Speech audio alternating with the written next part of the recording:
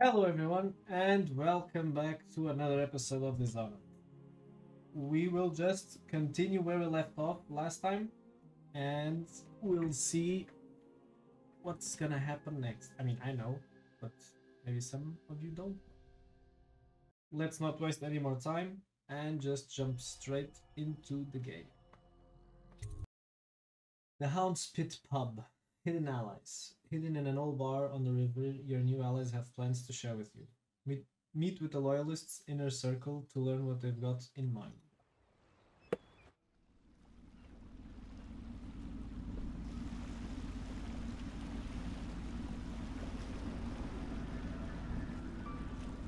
This is the Hound Pit's pub, closed for business. Half the district marked off as dead from the plague.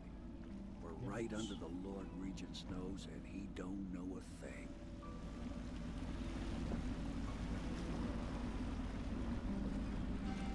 Cool Of concept. course, if anyone finds out what we're up to, the Watch will break in with swords drawn.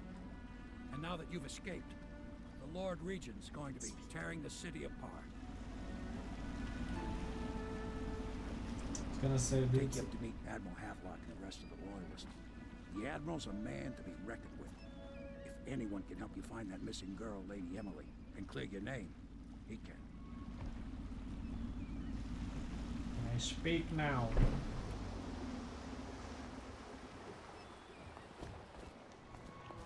Finally. I was gonna say, it's a cool concept to have like only a part of the building that's been broken off as like a tower. Because it shouldn't be a tower, it should be a building.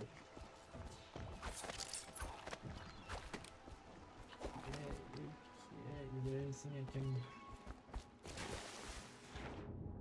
I can find out over here? Maybe not yet. Let's first continue and find out who our friends are. I expect they're hard at work in there. Best join them. They'll help you get whoever really killed the Empress. You later, Samurai. So it's starting at last, Admiral. We've found our man. Even after 6 months in Coldridge Prison, he slipped out like it was nothing. Yes, not surprising. He was the personal bodyguard of the Empress. You've heard the stories. Yes, I have. It still amazes me that someone could get to the Empress and young Lady Emily. No one knows the real story, Trevor. We all have our suspicions. We'll know the truth in time. He's strong and quick. But I hope he understands subtlety as well. This isn't one of your fancy dress parties. The reality is that we need men killed. Have you ever killed a man? Only with my wit.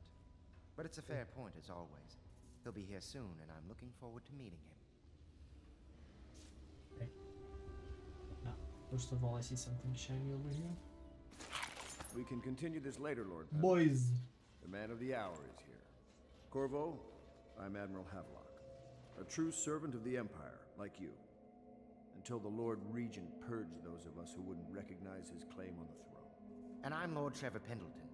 I represent the nobility in our little group. But we all act as equals here at the Hound Pit's pub. This is a momentous occasion, Corvo. I'm going to come out with it. We've been building a coalition of loyalists, aimed at ending the Lord Regent's tyranny and restoring the throne. At risk of execution, we're committed to finding young Lady Emily and seeing her crowned as Empress. We've got big plans, but we can't do any of it without you. We need your skills, your ability in a fight, and in helping us, we're going to help you destroy the men who murdered the Empress. Sorry, you must be exhausted. We can discuss this further after you've recovered. But before you retire, you should introduce yourself to Piero. He's challenging at times, but his industrious mind buys him that right. I will. Oh. Piero's as much an artist as a technician. He's going to be crafting the gear you'll need. Go talk to him, and then get some sleep. We can talk more when you've rested. Can I drink your beer? I can't. Oh. Is it points? Okay, so I'll just go around here. What happens if I throw a bottle at him? Hmm? Let's see what we have here.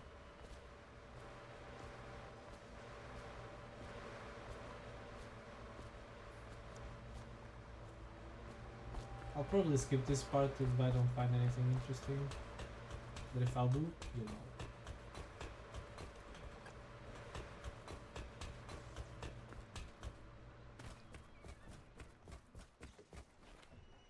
I once served under Admiral Havelock. Captain Havelock then. I don't know if he remembers me, but I fear it's rude to ask. I don't want to embarrass him. Probably. But I see. I hope this is not where you're sleeping, my guy. Because if it is... Ooh, I think it is. Why? They I have was just so a many... common riverman, hauling parcels and such along the river. But I know how to keep my trap shut, I do.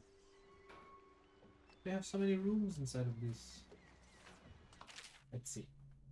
Mysteries of Pandasia. Except I haven't learned how to say this word. From a book on the far continent Pandasia. At the Academy of Natural Philosophy, they speak of the Pandasia continent as a place of wonder, where all of life has entwined and blossomed across eons, producing a vibrant ecology unrivaled in the civilized world. The overseers from the Abbey of the Everyman, by contrast, talk of horror and heresy, of cults and submen engaged in brutal, perverse rituals. The few who have traveled to the far continent and come back to the Isles, those who have actually touched the soil there, have returned with notes that describe vast deserts, deep jungles, and outlandish creatures that defy belief. Once in a generation, a great effort is mounted to build a colony there, in hopes of this someday growing into a port city to rival Dunwall itself. But to date, these attempts have all ended in madness and failure. Oh. Well, thank you, sir. Uh-huh. More coins.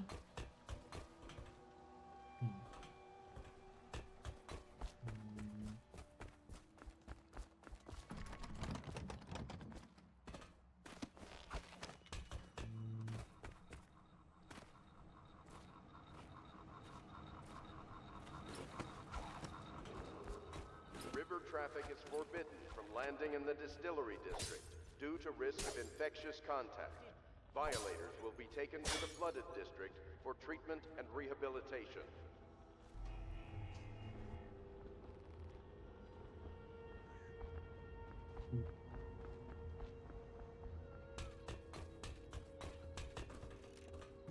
The Admiral served in the Navy under the Empress, but something happened with the Lord Regent that drove the Admiral out. If I understand it right. Thank you, Cecilia.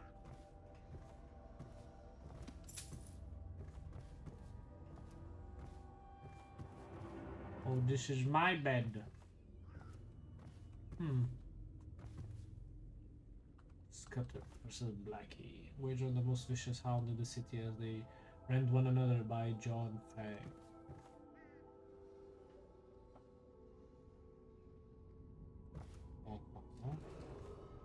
Do not attempt to house or care for a friend or family member who shows signs of blood on their face and chest area. The only way to help them is to bring them to the City Watch. They will be taken to the flooded district for treatment. Okay. Okay, sir. Thank you. Let's see what else is there. Wallace! If I may, I am the personal assistant to Lord Pendleton, and one of the senior servants at Pendleton House, as was my father. Now I am entrusted with this house, the home of the Loyalists. I have never seen the Admiral fail at any venture. If order can be restored to the city of Dunwall, I believe he can do it. If anyone can get your old life back, it's him. Thank you, Wallace. What is Cecilia doing looking at the door? Cecilia, are you alright? Oh, they're both waiting for me to go out again. No, Wallace, you can stay there. Stay and be happy, Wallace. Uh-huh. What is this? Ah, 100 coins. In a pouch. Oh.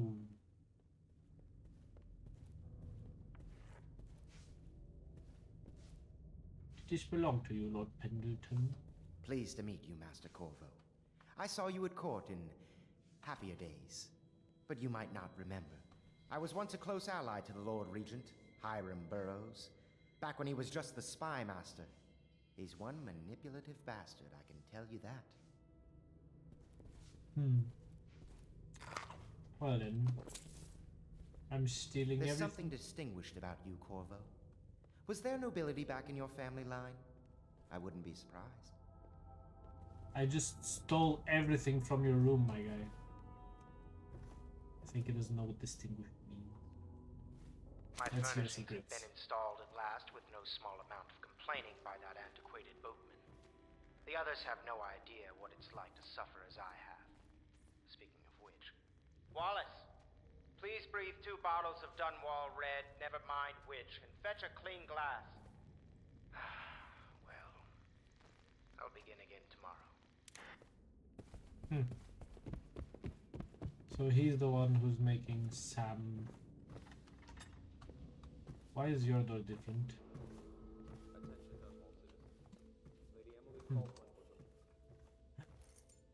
Oh, I have a key. Actually, I don't remember ever coming inside of this place before. Gaffer's Tale, Volume 2. That's crazy words from the travel journey of a whaler in his final years. A Gaffer's Tale, Volume 2, or A Gaffer's Final Passage. After more than a quarter of a century, I am done with whaling, too broken to continue. I have seen all the corners of the Isles and made more coin than most men see in a lifetime. But it's all gone. I lived through an emperor and watched his daughter take the throne. Fair young empress she was, but slain so young. Everything beautiful comes to die. I've eaten in every part of the known world and sailed to the loneliest waters you could imagine. I've seen the cliffs around Pandasia, even the best of it doesn't give me an ounce of joy. The years come back across my dreams as a line of butchered bodies. Long, sleek, and singing among the waves under the moonlight. Only to be speared by ugly, weather-scarred men who'd knife each other for a good pair of boots. Jesus, this sentence was hard to read for me. Each year I had less time to come home. My tongue forgot the language of small chatter, and those who lived in the cities thought me odd. My sister Nina hardly knew what to say to me during our visits. When she lost her business to the Lord Regent's crooked barrister, I was 100 miles east of Morley, gaff hand frozen from the sleet as we tracked the first bull whale we'd seen in months. I helped her as much as I could, but Nina died in the early days of the plague. None of it mattered. If I'm jaded and bitter, it's because this industry has taken away my dreams. The world has beaten me. Oh. It wasn't a sarcastic all that thing. Oh, A Gaffer's Tale Volume 1! A Gaffer's Tale Volume 1, or A Gaffer's Early Adventures. My sister Nina and I left Tivia together, saying goodbye to our aunt, the woman who had raised us since childhood, leaving behind our home city of Yarrow and the cold but beautiful white landscapes we've always known. We boarded the ship for Dunwall. Our parents had left us with a sizable inheritance, and we spent half of it getting to the capital city and establishing a small import shop dedicated to Tivian furs. Once I'd helped Nina establish the business, I was free to pursue my dream. Signing on with a whaling ship was the most exciting thing I've ever done, and I saw it as a means to an end. Someday I would captain my own crew and eventually own a fleet of similar vessels. With tears in her eyes, Nina kissed me farewell, and I did not see her again for many months. As an apprentice to the gaffer, I got to see the tracking and killing of the great beasts up close. Nothing had ever fired my spirit so as the wind and pounding waves, racing after a wounded whale being pulled by a skein of cables embedded in his thick flesh. I changed more in those first 7 months than I had in the previous 7 years. Whaling was beginning to put its mark on me, so that Nina barely recognized me when I returned. Tanned and sinewy with muscle. Weathered creases already wrinkling in the corners of my eyes, but she could see that I was filled with joy having found my purpose. So, what happened between here and there that he got so depressed?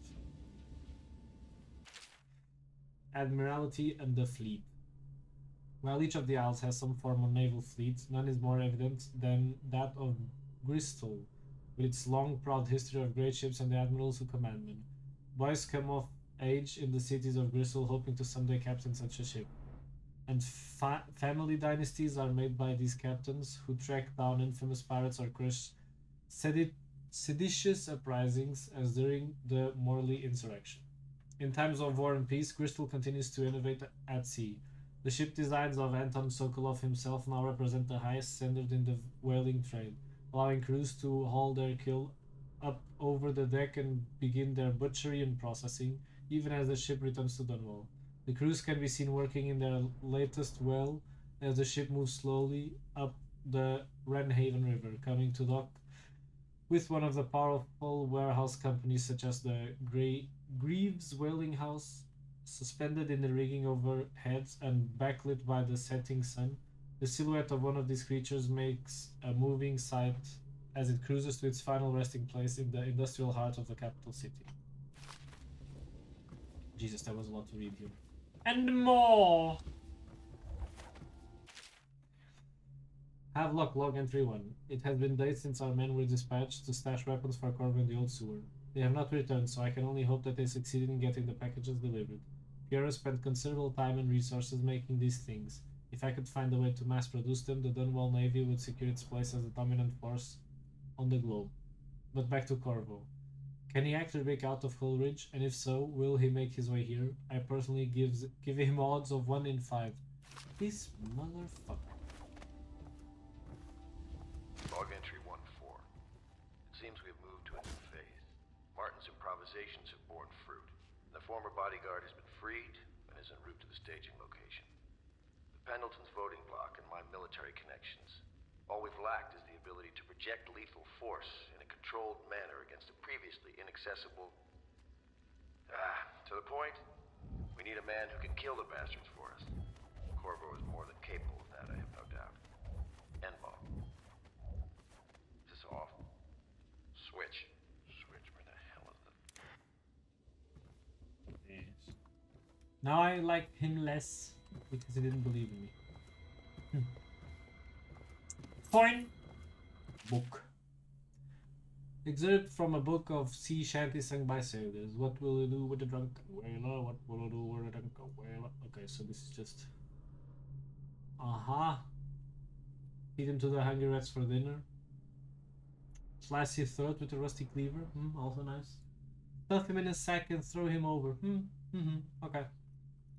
It's a good song.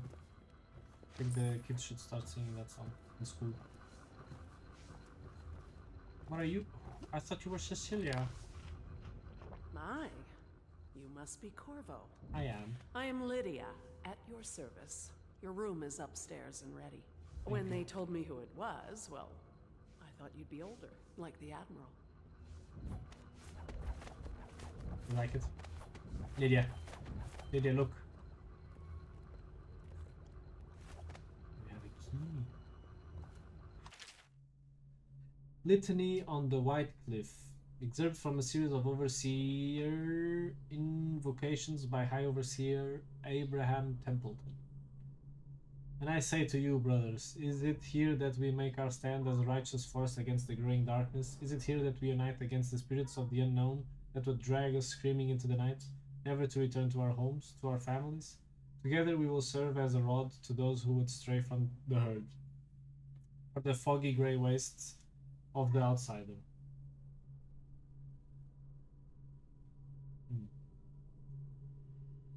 We will burn a bright fire with our virtuous actions so that others will not lose their way.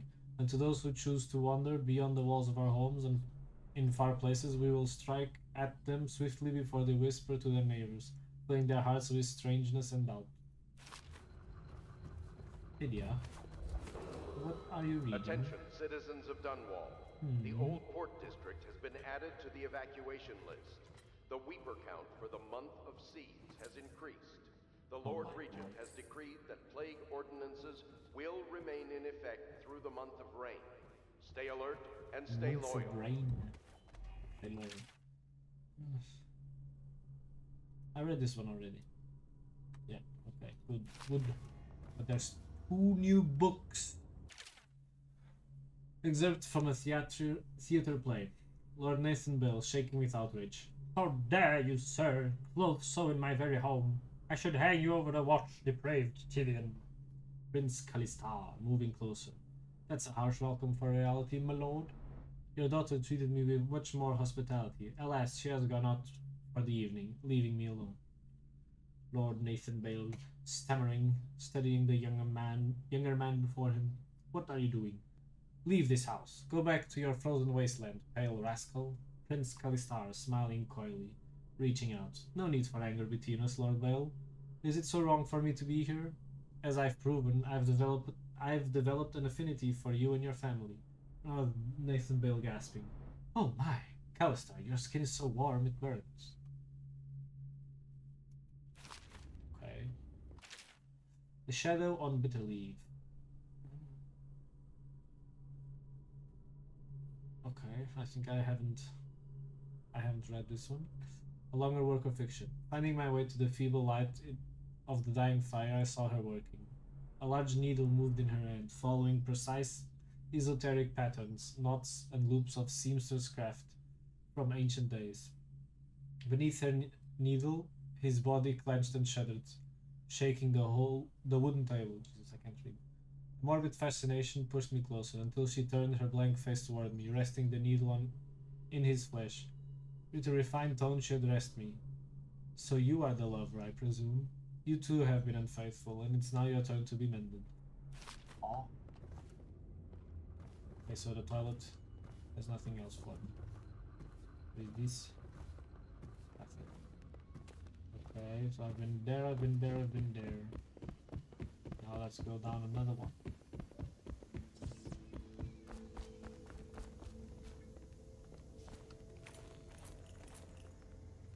What is this?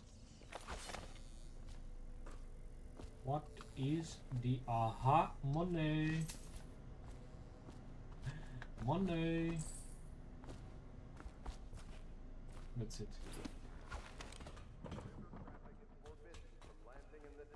I have a key, right? I should be able to go. I'm not sure.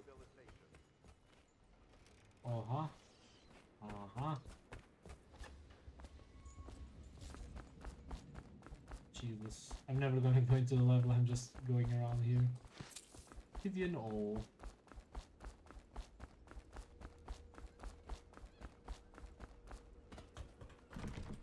Abandoned apartment key is needed.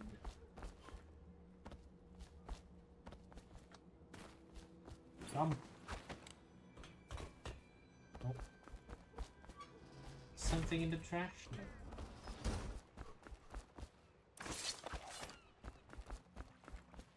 Give you an O.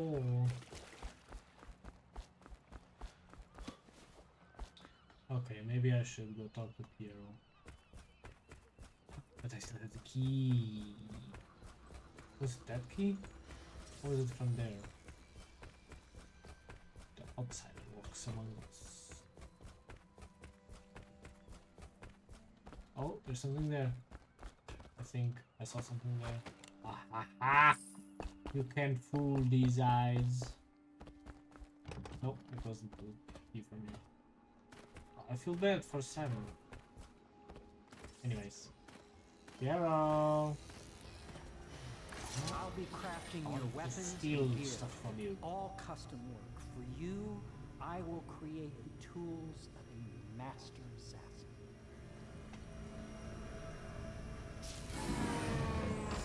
No! This cannot happen now. The tank of whale oil is running. Will you get a new tank from upstairs, please, while I hold this in place? Be careful. Oil's unstable. When it explodes, there's a terrible mess. Sorry, Pierre, but I'm first going to read all of it. Well, or refilling station. Sokolov no longer has the upper hand with regard to supplies of whale oil. The good admiral has paid for the installation of my own system, which will enable me to work in this place. The oil tank dispenser, when activated, will produce an empty vessel for fill. When the empty tank is held near the oil tank refill pump, the magnetic attractor should take the tank and lock it in the correct configuration. Using the lever will begin the refilling process. Once refilling is completed, the tank can be removed and placed in service. Extreme caution must be used when in handling the full tanks. They are quite unstable. The system is sound and well engineered. It appears that the Greaves Oil Company has done something correctly for us. And you? The Academy teaches that absurd idea that the energy in whale oil arises from the need to maintain life functions at extreme ocean depths. The pressure and the cold are too much to endure without it. I speculate that a human being might, by a process of adaptation, produce high energy humors in the body. I could build a tank that would slowly increase pressure on a subject over a long period of time and then observe them for years if need be to see if the formulation of energetic substances develop. Surely the Empress would be able to furnish me with facilities subject to the necessary legal amnesty. Parallel processing. From the founder of Greaves Whale House by Ebenezer Greaves. On at sea, they secured the beast with hooks, with lines cast from the main ship and from several smaller boats. Boys.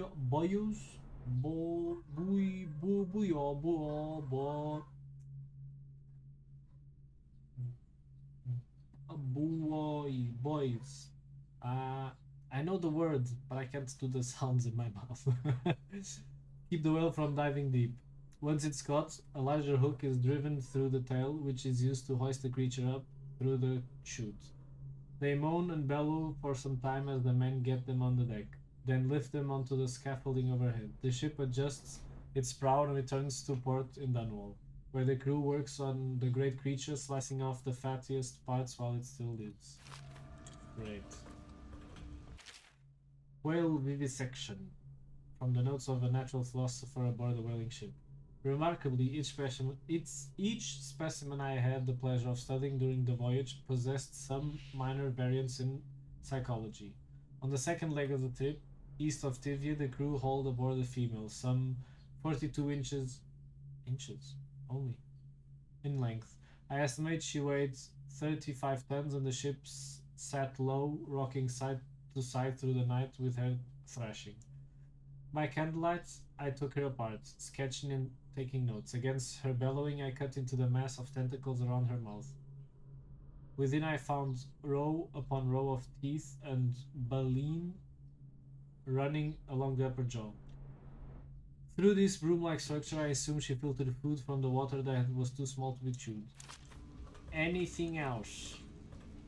Going once.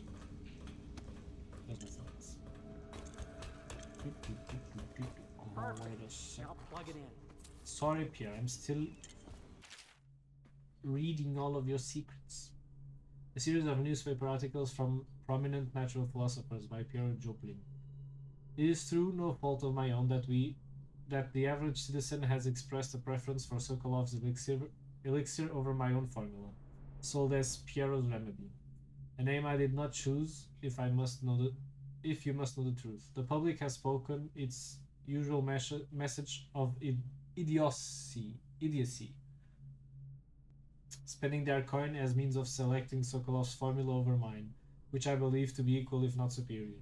Much has been made of the popularity of these concoctions as a means of resisting this remarkable new plague. I say remarkable because this strain works with an efficiency we have not seen in the history of the Empire. This plague, now making its way through the city of Dunwall, is unrivaled in its effectiveness. I have studied it within the blood of those afflicted, and it's nearly perfect, elegant in fact. And while it's true that Pierre's remedy and Sokolov's elixir are known to protect the body against the plague equally, my own has properties not fully understood which relate to the mind itself and the spirit. It is in this way that my formula wins out. Here is where one should pay attention to its content, to this contest. Jesus. For you see, Sokolov's elixir, with its emphasis on the brute animal body, is a crass goo better suited for livestock. The subtle and secret variance in the key ingredients making up Pierre's remedy ensures that it works on the higher functions that separate humankind from the mindless, blue-jawed hagfish swimming in the Wrenhaven. Just get it near the receptacle. Magnetism will do the rest. Yes, Pierre, I'm still reading all of your stuff. Piero, no, I will not sign off these purchases. A bag of powdered crystal, Tivian ore. What's wrong with the metals in crystal? King Sparrow feathers. If you need feathers, sacrifice your own pillow. Maybe at the academy everything you need was paid off by tariff and handed out willy-nilly. But this is my bar, or what's left of it, and we're operating on a budget. We're running low on oil, food, elixir, building materials, and everything else, so you've got to slow down. While I'm footing the bill, I will not approve your purchases unless they are absolutely required. No more copper wire or special herbs. If you need those things, go out and scavenge them. Half of the city is in ruins, so no one's going to miss any of the odd crap you seem to need. Admiral Havelock. Finally. Anything else? Oh, wait. Yeah, sorry. There seems to be so much more. Sokolov Technology and the New Age. From a recent book detailing Sokolov's machines. One of the advantages of Sokolov Technologies is that they share the same magnetic socket for the tanks of processed whale oil they use as fuel. When the tank is exhausted, another can be plugged into place with ease, and the process is simple enough that any common workman or even the lower guardsmen of the city watch can handle the task. This applies to the arc pylon and wall of lights security systems, as well as the powered carriages used for transport by those few who are wealthy enough to afford them. The only obvious downside of Sokolov's design is the volatility of the tanks themselves. Few incidents have occurred resulting in damage to property or bodily harm whenever one of the tanks exploded. Okay.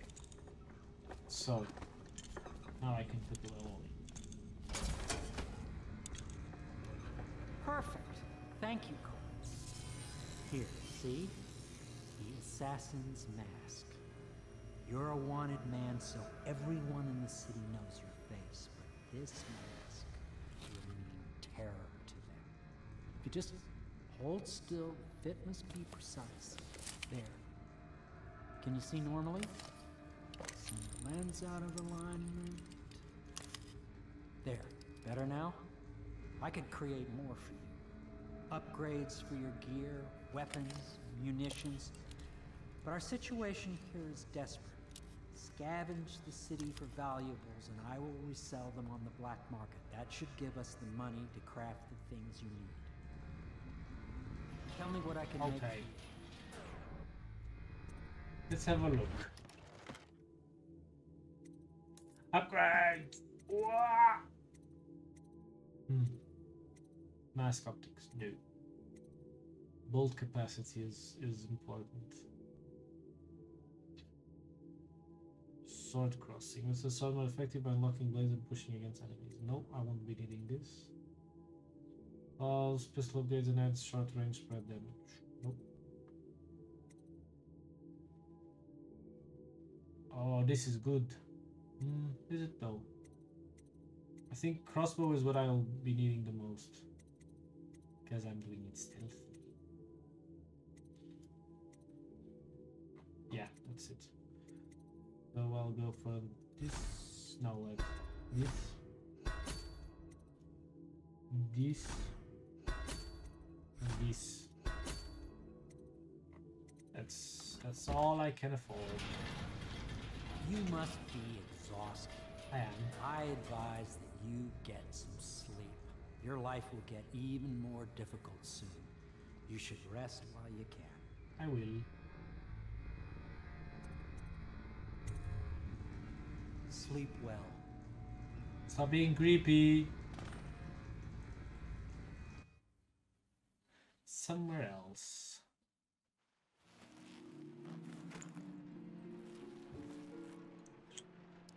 It's the room I was just in. Ooh, oh, listen to the rain.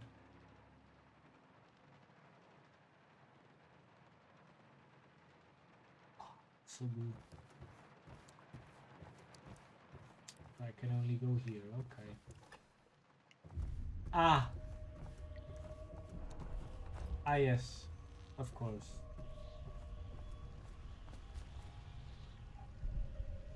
How could I not?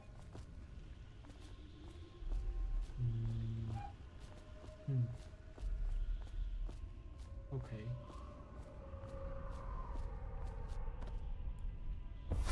Hello, Corvo. Hello, Your life has taken sir? a turn, has it not? The Empress is dead. Her precious daughter Emily is lost somewhere in the city, and you will play a pivotal role in the days to come. For this, I have chosen you and drawn you into the void. I am the outsider, and this is my mark. There are forces in the world and beyond the world, great forces that men call magic. And now, these forces will serve your will. Use this newfound power, my gift to you. Come find me.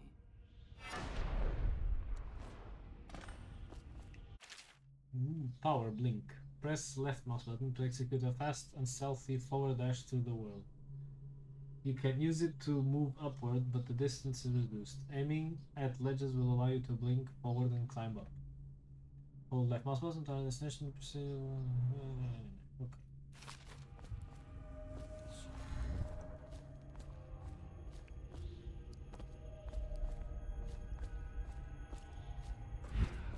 Ooh, this is so nice.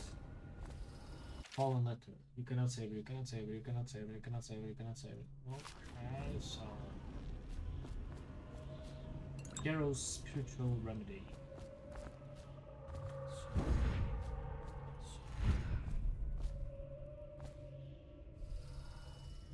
What if I don't want? Oh, what is this? Whale oil, fish, black crab, river crust. Who are you, ugly ass? Corvo, I'm very sad. They say that you're dead like mother, but I'm going to put this note in a bottle and throw it in the river because I do not believe them. Living here is very strange. I do not like it. So please come for me if you can. Oh, poor Emily. Please come to me if you can. I don't think that... There's a whole ass whale over there.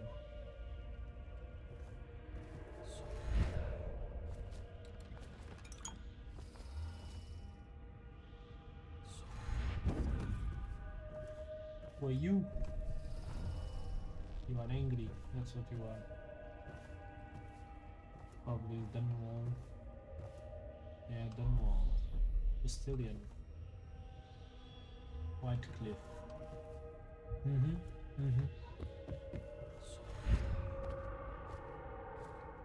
these are dudes looking at another dude. That's cool though. The thingamajig.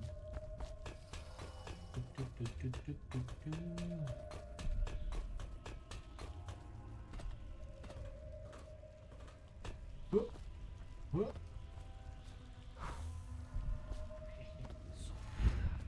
In the days that follow, your trials will be great, Corvo.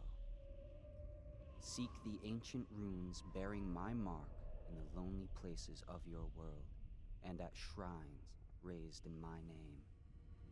These runes will grant you powers beyond those of other men. To help you find these runes, I give you this, the heart of a living thing, molded by my hands. With this heart, you will hear many secrets, and it will guide you toward my runes, no matter how they may be hidden. Listen to the heart now, and find another rune. I really like the heart.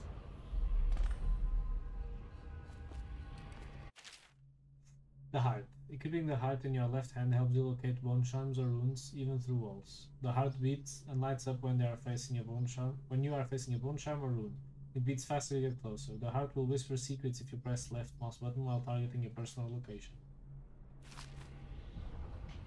This place is the end of all things, and the beginning.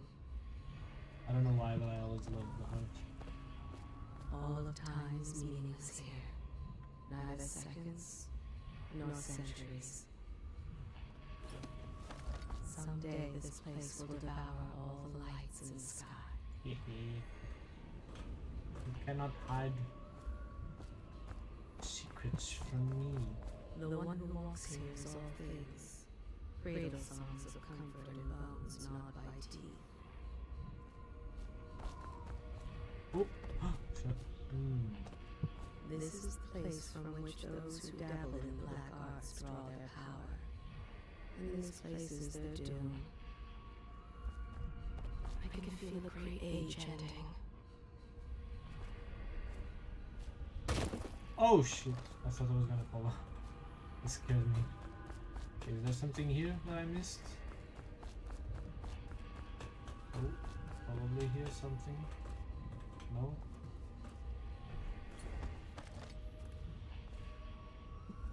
Maybe it's best if I don't go over there. Nor over here. So I didn't miss anything.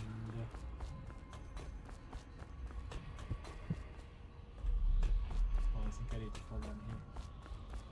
Yep. Hop. Brother.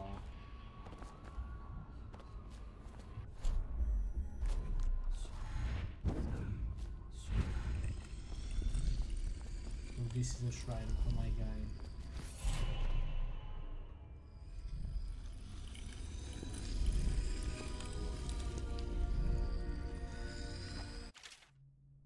Runes and acquiring powers. Once you've collected some runes, open the journal and go into the power sections to exchange them for powers. Runes can be collected and used to acquire supernatural powers. Dark vision or vitality. I think dark vision is actually a good thing if you want to play stealthy. Power, dark vision. Press left mouse button to see in the dark and reveal living beings through solid walls. You can also see their fields of view as well as visual representation of the sounds you make. Level 2 shows you important items through walls like security devices, weapons, coins, ammo, keys, or traps. Yes. How you use what I have given you falls upon you, as it has to the others before you. And now I return you to your world, but know that I will be watching with great interest. Okay.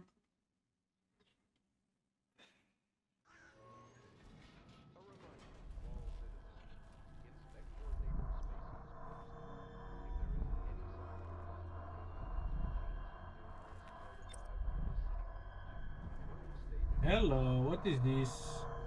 The fuck? Why do I have so many bone charms here already? Holy shit. Bone charms. Bone charms provide small supernatural benefits. Locate them by listening for the song they emit. By default, you can activate up to 3 bone charms at once in the bone charm selection of the journal. Ow, ow, ow, ow, ow, ow. Rumors and sightings. Lord. From an overseer's covert field report. For over a year now, I have lived away from the Abbey, without the company of my overseer brethren, or the guidance of the blind sisters of the oracular order. Days have passed with me sleeping in the dens of cut purses, murderers, and worse. And the nights have seen me prowling through the worst alleys and wretched corners of Dunwall. I have taken my meals with killers. At times I have ventured beyond the city walls, meeting in forgotten graveyards and the outlying ruins frequented by those of ill means.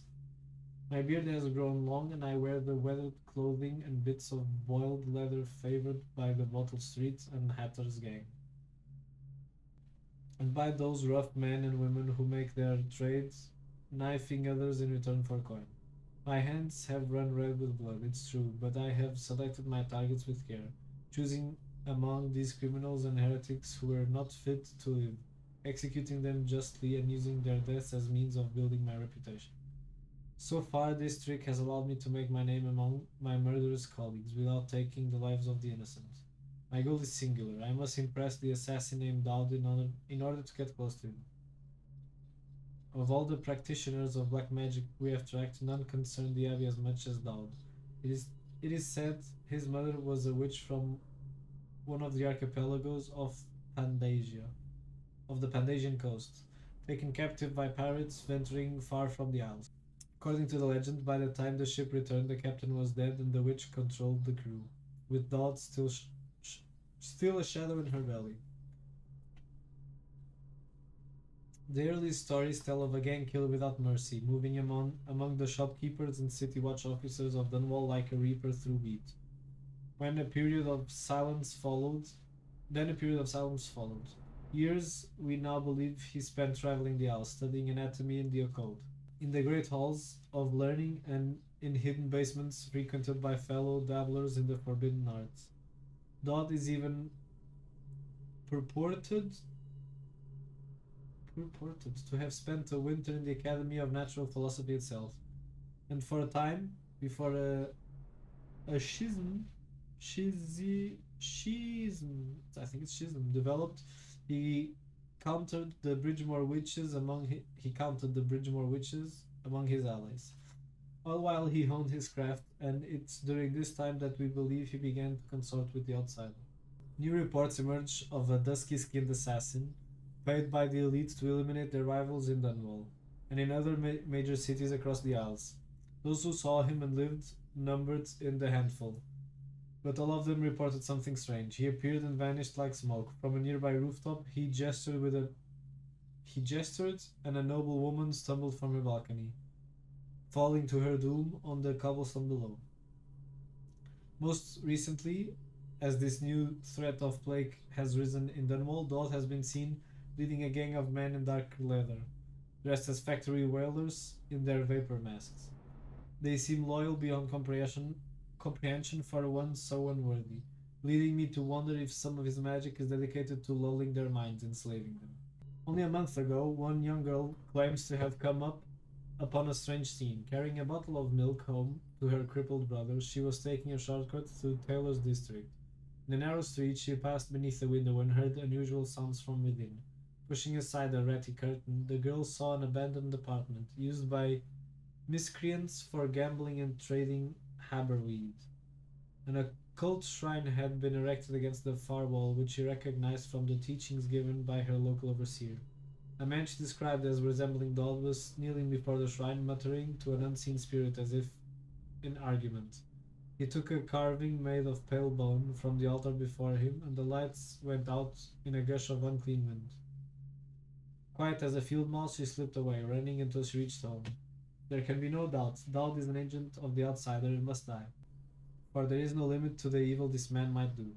This is my solemn oath and the great purpose of my life. Until Dowd is a dead man, his corruption has been purged from the world. I will continue to move among the depraved, winding my way towards him. I will not drop my guise or don my overseer's mask again until Dowd breathes no more.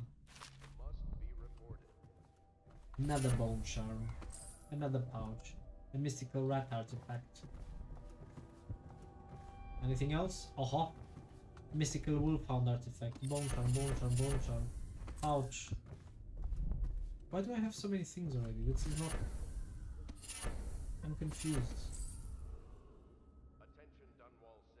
Is this because I've beaten the game already once? I have so many bone charms, what the fuck?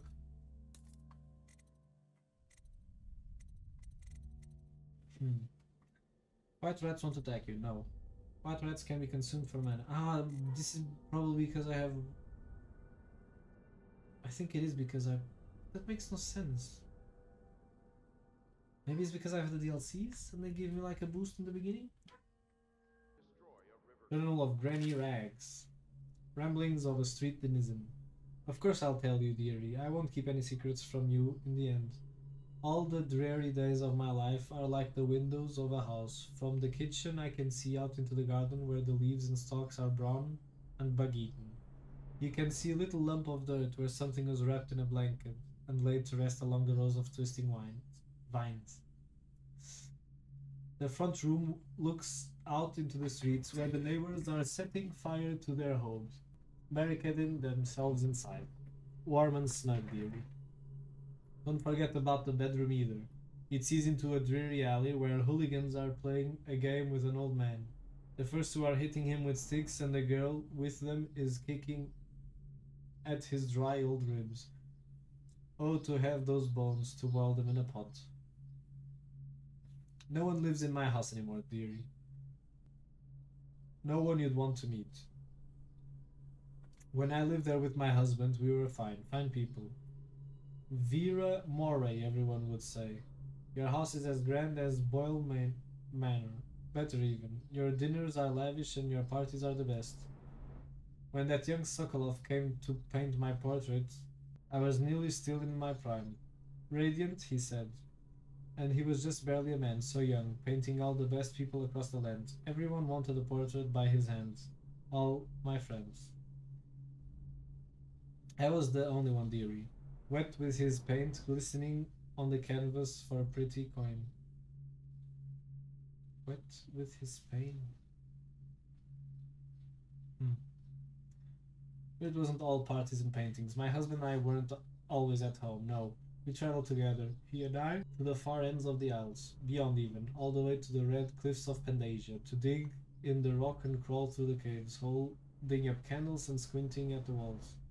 Many precious things we came upon, but none so precious as the boy with the black eyes, dearie. All those marks and bones, carved so deep and polished so bright. I brought the old bones home, hid them from my dear husband. Then I learned to boil them and carve them myself. They made such good presents, dearie. The little mute boy took them home. He loved them so. All the time, he came back with new bones for me, holding them up so I could see it in his eyes, even though his tongue was still. Granny, his eyes would say to me, carve these bones for me, make me another present, and went so far, all the way to Dunwall Tower. The royal headsman himself now, my little mute boy and his shiny sword. Better bones were what I needed, you see, better bones to carve and polish, scrape and glean. My dear old husband was always tired. I made him soup and then he was sick. Better bones was all. For my little mute boy, carved in the name of the one with black eyes. And after my husband was gone, given away as birthday gifts, I didn't want to live there anymore. What? So she's the bones of the husband. So now I'm old and don't have many time to give my presents. I don't have many to give my presents to. It's sifting through the garbage for granny rags and feeding little birdies that gather at my feet. No one wants to have tea, dearie, especially those rude louds on Bottle Street. Slackjaw and his boys, always meddling with an old woman just trying to make her way. In the end, we'll be together with him, you and me in the dreary night with stars above and below. And always the one with the black eyes, dearie. So she's talking about the outsider. Early life in criminal records. Slackjaw. Why is there so many texts? From a series of letters sent by a member of the Bottle Street gang. You want the chinwag on Slackjaw? What he was like when he was young before he got his name? Oh, he's got a cool head now, but it weren't always like that in the days before he was boss of the Bottle Street gang. Time was, young Slackjaw wasn't such a reasonable man. Like most of us, he grew up in the streets, running with a pack of ragamuffins and avoiding the law, pinching whatever he needed. Dark-haired and dark-eyed, smoking a pipe by the age of 10. For them born in the brothels or coming from the orphanages, it was either the gangs or working with the mudlards, and no one wants that. Some got pressed into the navy or put down in the mines run by Pendleton or Boyle families. As hard as it was in the streets, as hungry as we got, at least we was free. By the time we weren't little ones anymore, Slackshaw was the one to watch, usually calling the shots when we took down a farmer's cart or sidewalk street vendor. He'd come up with a plan, give everyone some part to play, and decide on the split. Most of us went along, because we learned fast that we made out better like that. More food, more coin, plus none of us wanted to deal with Slackjaw when he was in a rage. He worked on a couple of big jobs with Black Sally across town, and that was enough to get the attention of the other bosses. He wasn't a street kid anymore.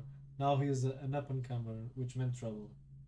Another guy who fancied himself as such was Mike the Fish, who was working his way up, running the protection racket among the factory women. One fine evening, we were all talking in a body show in the theater house. Mike the Fish and his lot are there in the cheap seats too, just down the aisle from us. Mike gets a wild idea. He wasn't big on planning, and throws a heavy Ceramis platoon at Slackjaw, hits him square in the face and breaks his jaw. We look to see if there's gonna be a blood brawl, but Slackjaw just points at the door and we leave, with Mike laughing at our backs. Waking up the next day without telling us why, Slackjaw motions for us to follow. He still can't say a word, so we just come along. We stop at the docks and Slackjaw pays coin for it, a heavy chain covered in hooks. It is for fishing in the deep, something you'd attach to a long line off the side of a ship. It's about 4 feet, made of thick links, and there are shark hooks coming off it at different angles. Slackjaw's got that thing wrapped around his left arm, dangling at his side. Not sure how he'd know where Mike the Fish was staying, but when he reached his girl's house, Slackjaw throws a bottle through the window just like that, and it's just like that. It's almost noon. There's a bunch of screaming inside and Mike points his head out, looking wide-eyed and baffled. When he sees Slackjaw out the street, a look comes over his face that still gives me the willies. Pure murder. Mike comes out the side door bellowing like a blood ox, holding a cleaver, heading straight for Slackjaw. When they come together in the street, Slackjaw spins and the shark hooks bite deep into Mike's arm and shoulder. He screams, but Slackjaw holds onto the chain. He's standing there with his jaw broken, clenched tight, with the chain wrapped around his left arm. Hooks sunk into Mike the Fish, just knifing at him as fast as he can. Mike couldn't fight very well, hooked like that and using his left hand, but he was a big guy and it took a lot of stabbing before he went to his knees. Everyone was cheering at first, but then we all went quiet. It just kept going and going until finally it was just Mike the Fish blubbering, crying like a baby, and the sound of Slackjaw's knife. When it was over, and here's the brilliant part, Slackjaw took a note and stuck to Mike's face with a nail. It just said, "If you want a job, come to Bottle Street." Slackjaw didn't talk for a couple of months, but word spread fast. By the end of the year, once we had a sizable gang going, he sent out letters to the other bosses telling them that he was running a brand new crew over on Bottle Street. Most of them laughed or beat up the guys who delivered the letters. Green Eyed Trish even came back missing a thumb, but apparently Slackjaw was expecting that kind of reaction and had a backup plan. A week later, 4 of the bosses were dead. Seemed like a series of unfortunate events, but everyone knew better. One shot dead by the watch while standing in the middle of a meat market, another slipping and falling into the water out cold. One of the older bosses found in the bed with his belly opened wide and a Tivian pear stuffed in his mouth, still not sure what that meant. And Sheila Barnsworth was found bubbling in a cauldron of hot wax. Slackjaw sent out another set of letters, offers to the under bosses telling them they'd be treated fair as peers. He even sent Green Eyed Trish with one of the letters. All of the underbosses accepted. After spilling the guts of his main competition, Slackjaw went for stabilizing his business. Real neat like. Calling in favors, smoothing things over, giving everyone a little bit of coin or drink as a bonus, showing that he could be like a boss, so everything got quiet, which always make the boys of the city watch nervous, of course. Word went out among the royal spy masters, snitches, and the responsible citizens group, they call themselves, telling everyone working in a shop or sweeping off the front stairs of their homes to keep a watchful eye for Slackjaw and his men, trying to suss out what they were up to and what had just happened. But Slackjaw ain't stupid. He greased a few palms among the shopkeepers and the watch too, telling them that he was in town to stay and that things would be run properly from now on, without so much blood. He was finally a real boss, ready to settle into the business of moving whiskey, running the hound fights, and offering up the ladies and gentlemen of the night, if you can take my meaning. Then the plague came. At first it seemed like a good thing. Few people got sick and everyone wanted to buy those potions from Sokolov or Piero. Health elixir or spiritual remedy they call them. Slackjaw told me he saw an opportunity. We already had old whiskey factory with a still, where we could water the stuff down and sell it discounted. Doing the same with Sokolov's elixir was a smart plan. Pretty soon everybody in the slums was sick and business was good, but after a while there were so many people down with the plague that everyone got scared. Everybody started acting real nasty and everything fell apart. When people can't work, they don't have the coin for elixir, watered down or pure. When the Empress died, it seemed like Dunwall would slide into the void. Spymaster Burroughs took over and the watch started using that new Sokolov technology. Watchtowers, tall boys, and the Mark pylons. They put the wall of light across Cleavering Boulevard and cracked down hard. But Slackjaw surprised us again. Instead of leaving town on a boat bound for Morley or one of the other isles, he stayed and kept it all together. We get as much elixir to fight off the plague as the City Watch, with their taxes and rations. That's what kept us alive so far. Crawley Bottle Street Gang. That was a mouthful. Jesus! Spy. Well, I think I still have to read this one, right? Oh my god! I don't have so much to read! I think this episode is just going to be me reading and me exploring the Humpits pub. From the personal memoirs of Hiram Burroughs, dated several years earlier. This is the 4th day, month of high cold. Progress continues on the suppression of gang activity in the distillery district, but more slowly than expected. The ruffians operating there have been cunning, I'll grant them that.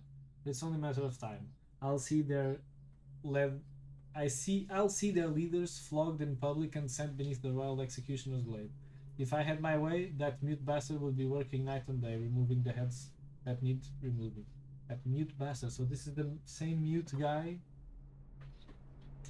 that Granny Rags was talking about, right? Internally, the Empress does not seem pleased with my investigations. It seems that it is beyond her thinking, against her very nature as a trusting person, to believe that traitors move among us. But I know they do. They must. No, Jessamine would rather spend her time with the Royal Protector. At least he's likely to stop any immediate threat to her safety. But a strong arm is not what's needed against those who would undermine us. How will Corvo's sword stop a poisoned wine glass or an explosive delivered by a courier? It will not. There are many threats around us. Threats require meticulous efforts to police. Young Lady Emily is undisciplined, I'm afraid.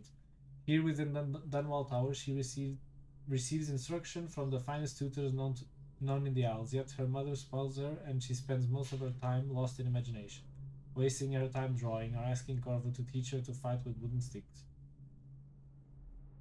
The girl might rule the Empire someday. Every moment spent at play is a moment wasted. Shoring up security for the main gate leading into Dunwall Tower has been another pet project of late. To think that back in his day, Emperor Caldwin left it open to the public during the day, allowing anyone to come and go as they please. If it were up to me, I'd seal off access to the streets entirely, but the Empress won't hear of it. The waterlock is much easier to protect, and if it were the only way into the tower, traffic in and out would be greatly reduced. Someday the wrong person is going to slip in and will suffer for it. Mark my words, no amount of security is excessive when it comes to protecting heads of state. The Empress also disapproves of my plans for Sokolov devices. Sokolov himself has no interest in security, of course, but he is vain and therefore keen to see his inventions deployed in any fashion. His wall of light he's been tinkering with as promised. In any case, at least I was able to convince the Empress to operate the pistol carried by the officers of the watch. Why do I worry so when no one else seems to care? If I ever fall asleep, will it all sink into the ocean? Will the rough things clamber over the walls and fit themselves on our flesh? Fill themselves on our flesh? This is what I see in the same dream several times each month. If only I had more sane things, more authority, I could protect us all. Perhaps I have been working too hard. Dinner and an evening of conversation with a certain lady of refinement might be in order. Perhaps somewhere nice in the Estates District. Hiram Burroughs, Royal Spy Master. Jesus! This was so much to read. Holy moly. Anyways. Should I clear space for Samuel then? If you like, but he won't use it. Why? He can't sleep in regular beds anymore, or that's what he says. Says he was in the Navy too long. Can you believe it? Oh. That pile of wood out there? It's a hovel he built from an old rowboat. Where does Admiral Havelock find these people, I wonder? Ah, I thought it was because of Pendleton, but it's just Samuel who likes it. I had a sailor for a boyfriend once. He thought he'd strike gold digging in the Pandician cliffs. They found his ship drifting empty. Thank you. Good day, Master Corvo. Good day, Cecilia. Out of my way, Lydia.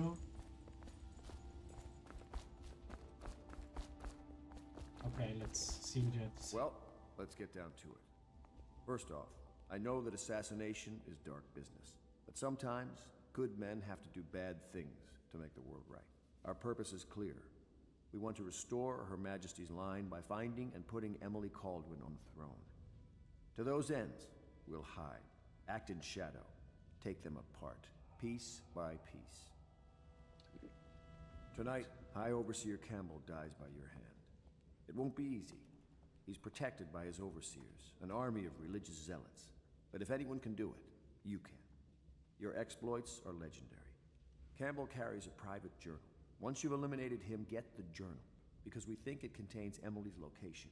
Recovering her is obviously critical, assuming she's alive. That's the gist of it. Remember our cause and strike true. We're counting on you. I will. Another thing. Campbell is holding a former overseer by the name of Martin. He's one of us, and if you manage to find him, give him whatever help you can. He's a master strategist, and he got caught working for our cause. It'd be good to have him back here at the Hound Pits. Let me just read what you're reading. Oh. From a letter of public concern by anonymous authors. Oh, why is it so much? Why? I want to read it because I want to read everything, but it's so much text. What you've read here is the truth, regardless of what you will hear from the authorities, who rule over us. It's not a matter of coincidence that the former royal spy master is the one who stepped in when the late empress fell. We, who will remain nameless, believe that these events are interconnected.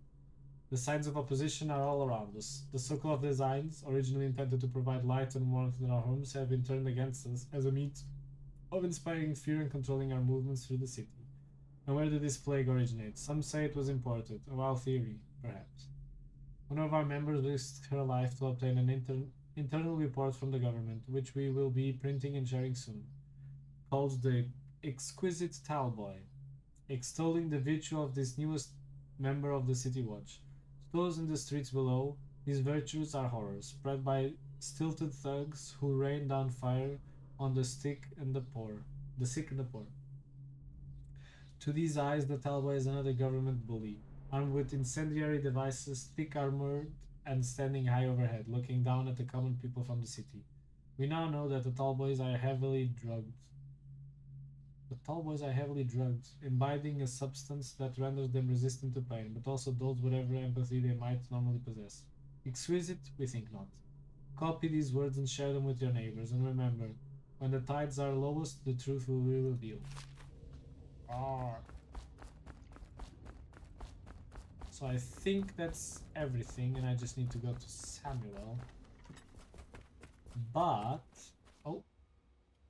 Corvo. Hello. I'm Callista. Hello, I Callista. work here for Admiral Havelock. I'm sorry to intrude on your business, but this is important.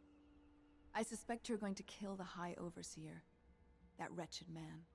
There's really no reason for you to listen to me. But my uncle, Jeff Kernow, still serves as captain in the City Watch. But he's a good man, and my only family.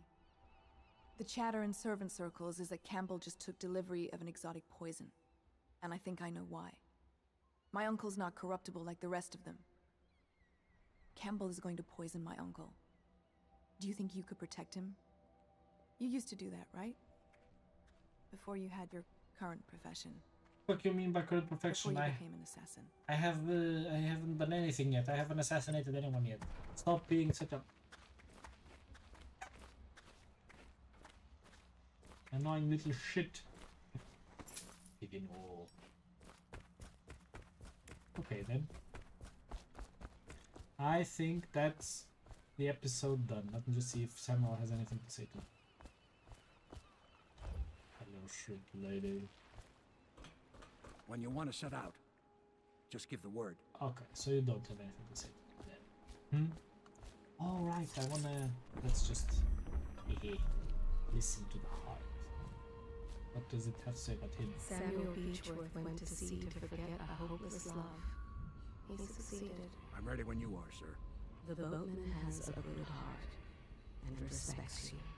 Aww. Samuel is a simple man, but I'm at he your knows service. the River Redhaven and all its tributaries, down to the smallest inlet.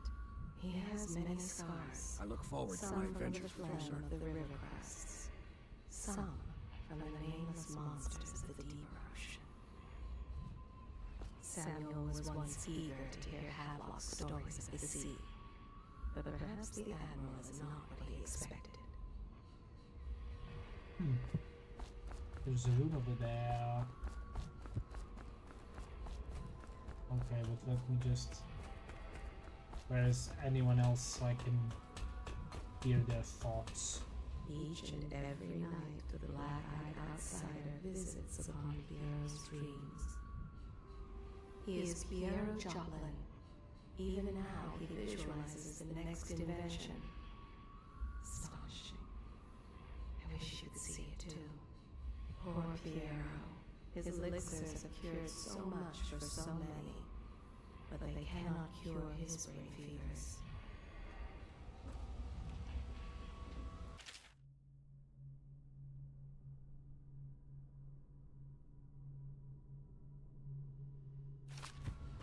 Wait, are there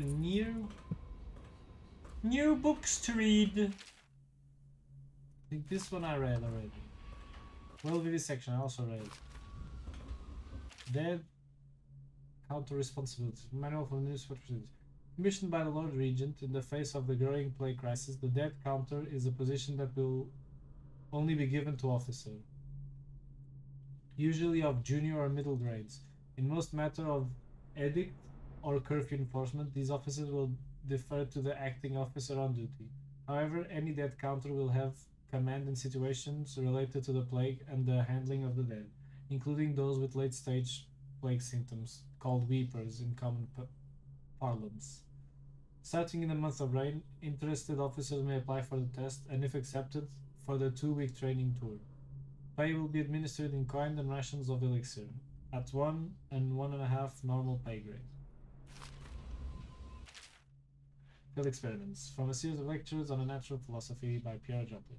Of course I have attempted to improve upon Sokolov's designs, of course, and why not? After all, it's likely that his thinking was influenced in some small way by our time together at the Academy.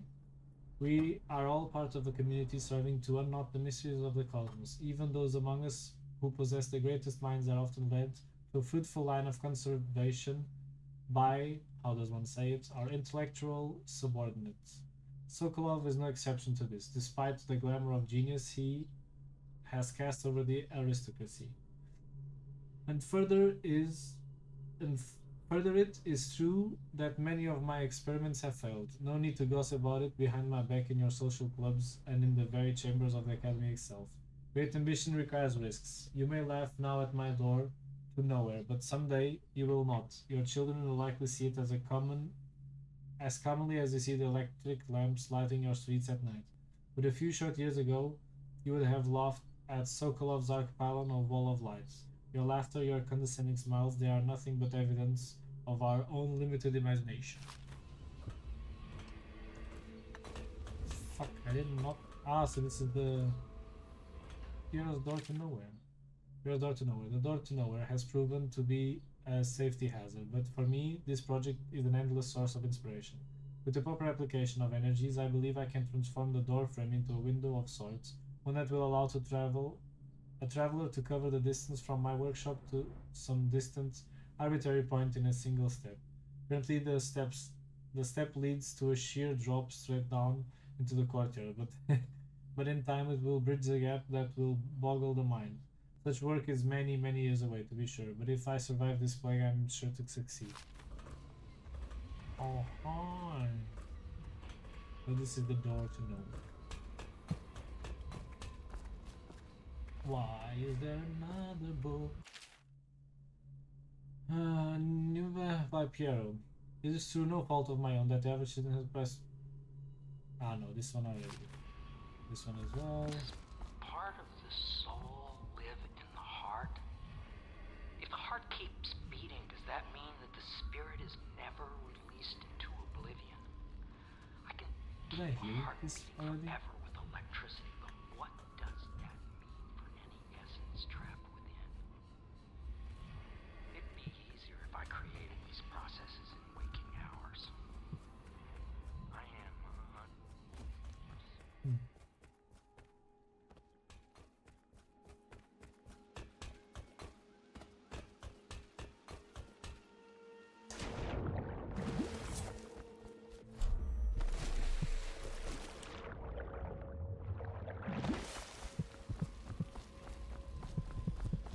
There it is.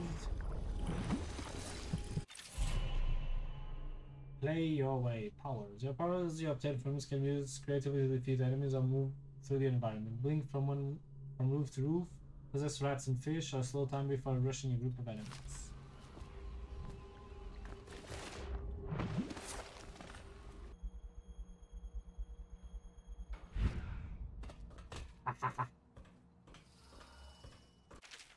A rewire tool, all of this for nothing.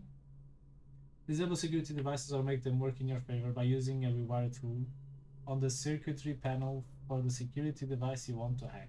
This consumes a rewire tool. Rival wall of lights, arc panels, and watchtowers will harm your enemies instead of you, while rewired alarms will be fully detected.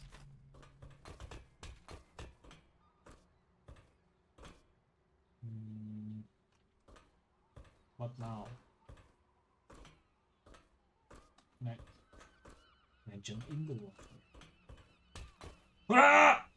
I could still go around and listen to the heart speaking about some other people, but I can do it at a later time. Right now, let me see. Objectives. Locate enemy. Optional. Spare Captain Colonel.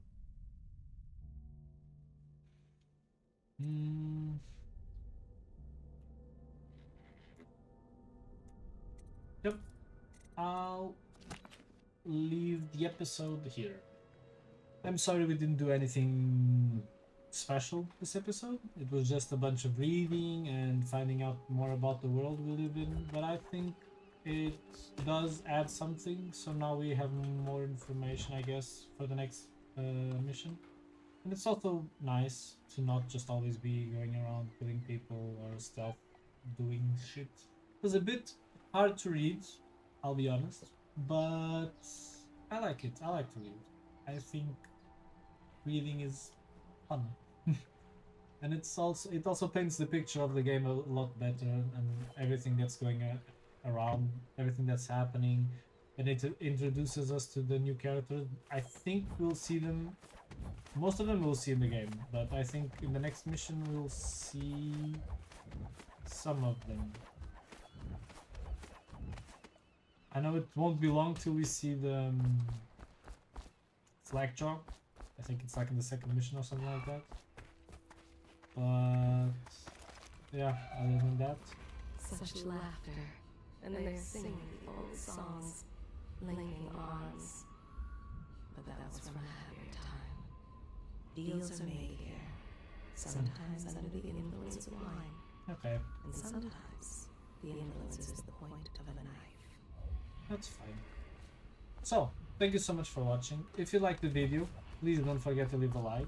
And if you want to see what's gonna happen next, how the story is gonna unfold, don't forget to subscribe so you'll be notified, and hit the bell so you'll be notified next time I next time I upload anything. But yeah, thank you so much for watching. Bye!